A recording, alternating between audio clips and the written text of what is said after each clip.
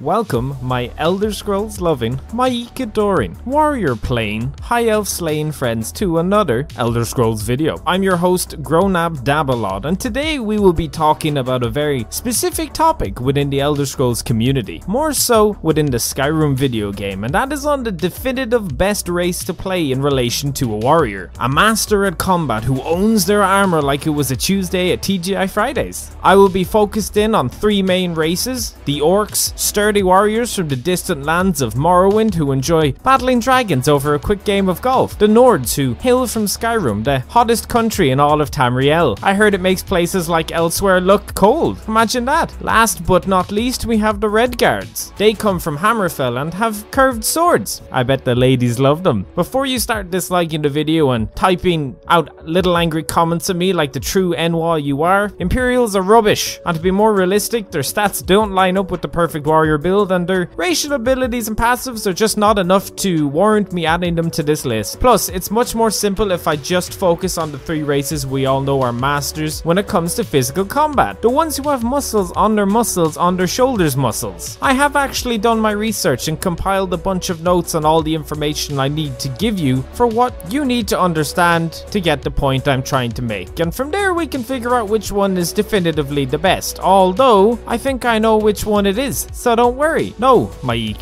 No, please leave. I don't care if you just got that sword. Wait, that's not a sword. That's a dagger. Go home, man. Not today, okay? Just not today. Like my video.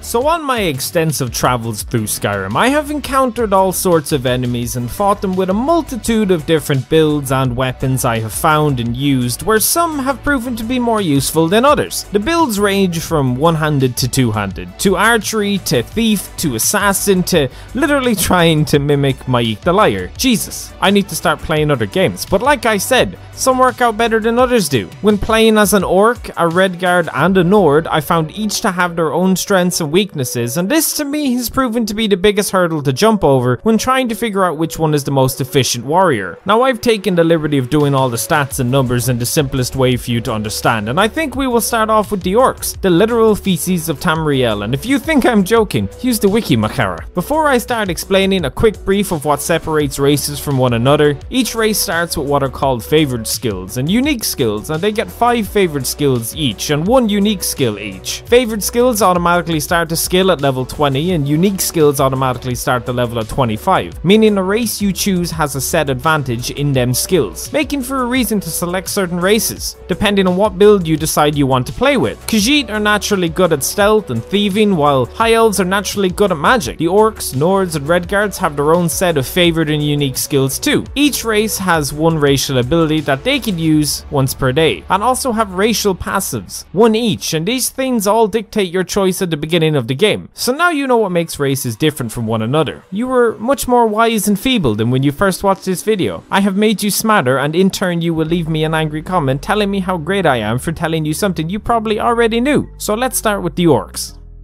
Orcs are naturally known for their ability to smith wonders and wear heavy armor, like Santa wears down a bottle of whiskey the night before he sets out to slip down your chimney and give you a box of Lego. No ma'am, I just like to build. Orcs' favourite skills are smithing, block, two-handed, one-handed, and enchanting. The orc's singular unique skill is in heavy armor. Even Sherlock Holmes knew that much. These favoured and unique skills make it so orcs are an obvious contender for warrior, knight, or even bandit builds that you might want to try out. Another note to add with skills is that every skill point you gain in a skill equals to 0.5% of a boost in that skill's power, so I'll give you an example. In one-handed, leveling up your one-handed from 20 to 21 will give you an added 0.5% boost in one-handed damage overall, and with it being at 21, that equals to around 10.5% extra damage for just leveling the skill up. This obviously doesn't take into account the different perks that give extra damage percentages, but we will talk about those a bit later on. The important factor with the orc's skills is the unique skill in heavy armor, because armor takes a long time to level up, and having it already set to 25 allows us to access its early perks, which are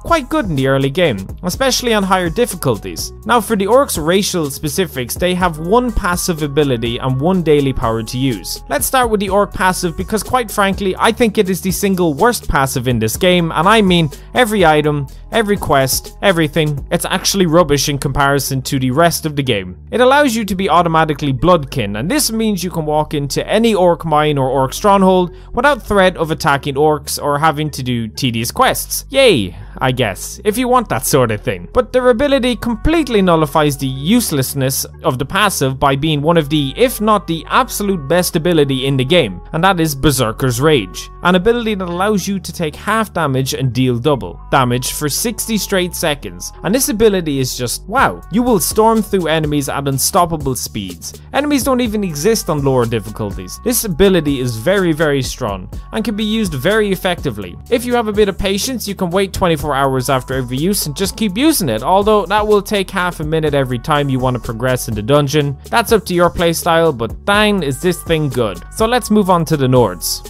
Nords are known for making snow run away like your dad does when he goes for milk, and that's at Nox speed, and this is because Nords grew up in the harsh winters, so they are more accustomed and immune to its bitter bite. Like orcs, Nords share similar advantages in skills and structured stereotypes, with the Nords being looked at as big burly warriors who growl at you when they want food. The Nords' favourite skills consist of smithing, block, one-handed, light armor and speech. As you can see, some similar skills to the orcs, except this time around the Nords' unique skill is two-handed, where an orc has it as just a favored skill, meaning Nords love using both their hands to grab onto long things. They also have an advantage in speech, which is strange to see in a warrior-based race, but if you think about it, the sense starts to come in when you meet some of the Nords who drink in pubs. They remind me a lot of the Irish. A few pints in and you're telling stories of your involvement in the rover's trip to Mars. The Nords passive is one of my favourite passives in the entire game, with Nords being naturally 50% resistance to frost damage. And Talos, do I love this? You know how much I hate frost magic? So having this kind of resistance is a must-have in a world where everybody uses frost magic. The Nord daily power is called Battle Cry and allows them to cry in battle and frighten enemies all around them away for 30 seconds. Useful in a tough situation, but not the most threatening to use. Now let's move on to our final contender.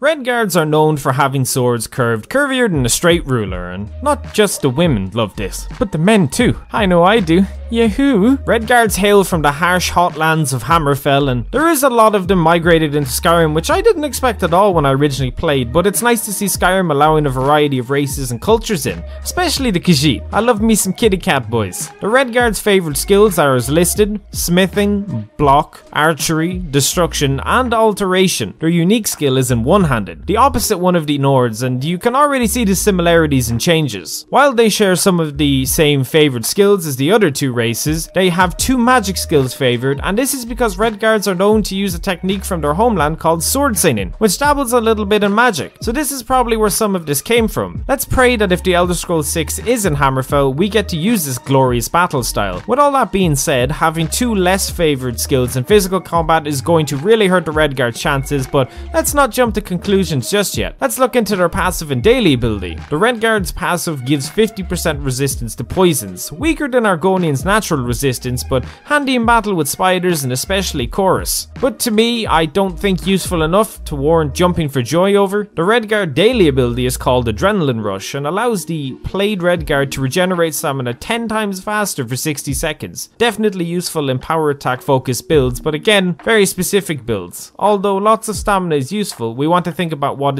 is useful all round.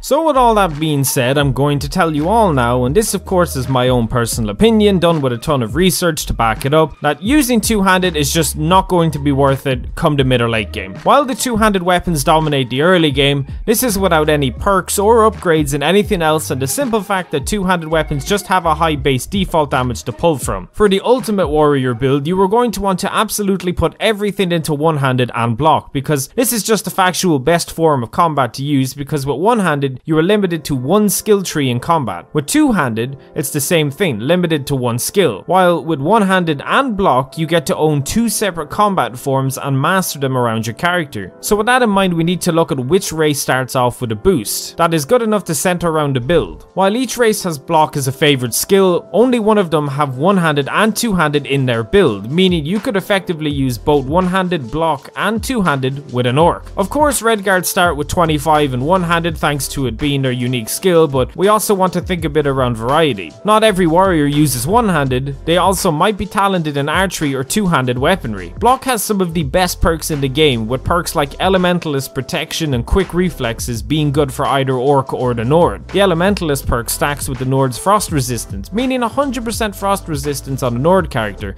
However, we don't want to choose someone because of one good thing, we want our perfect warrior to have multiple good things about them. With these few things in mind, I would like to knock being a Redguard completely off the list, as I feel the favoured skills in Alteration and Destruction are holding it back, and while the stamina ability is incredibly useful for warrior builds, the poison resistance is too specific and will only work in very specific situations. So to choose between the Orc and Nord, we have one more thing to look into, and that is the armor. Between heavy and light armor, we are going to immediately knock light armor off of this list because I feel warriors will naturally wear heavy armor. All warriors you come by in Skyrim are wearing iron or steel armor, and the stereotypes exist. Now in Skyrim, the heavier the armor, the better it is at protecting you, and heavy armor is, believe it or not, quite heavy to wear. Mix this in with smithing and enchanting and you have yourself some powerful armor. Daedric is always a better option than Dragonbone. You get a higher armor rating with Daedric, and you want more armor rating. You never want to be squishy at any point during your warrior build. Now here's the thing with all this information. The Orc has an advantage in not just smithing, but enchanting too. Did you forget about this completely random favorite skill within the Orc's chosen skills? The Orc unique skill is also heavy armor, which means for the type of character we want, the Orc is the absolute perfect match for what we want to achieve as a warrior. And with that, I must bid farewell to our Nord, as while they have their own strengths and weaknesses, they aren't cut out to be the best there is.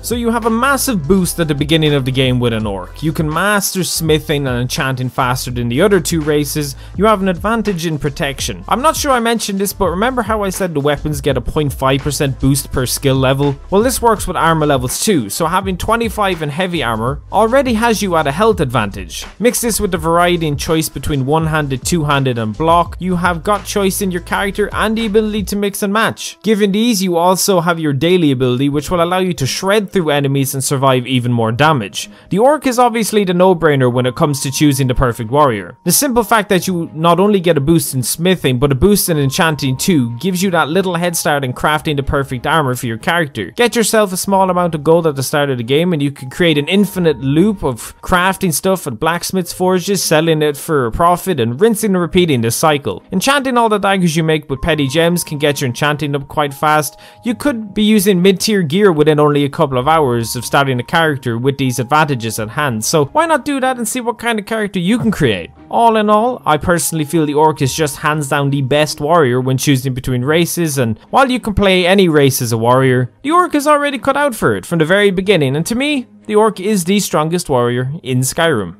But that's it for this video. I had a lot of fun making this one, and I very much hope you enjoyed listening, and hopefully I taught you something new that you didn't already know about Orcs, Nords, Redguards, or general stats. This game always has questions I want to answer for myself and do research on. I very much enjoy analysing stuff, and while some stuff might seem more simple than others, to me, it's all fun, and that's the main thing. Hopefully this video can keep you guys going for a while. It's coming up to Christmas, and I am hella excited for it. Gotta get that Christmas spirit coming in soon, you know? This video took me a while to make, and I would really appreciate it if you considered leaving a like or a dislike or even sharing the video, as it's the best way to support my content, and if you are new, maybe consider subscribing to see more content like this in the future of the channel. But that's enough from this Irish Khajiit. I do hope you all enjoyed, and I hope your cold days are treating you with warm feelings, because I do love winter. I'll see you guys and gals in the next one.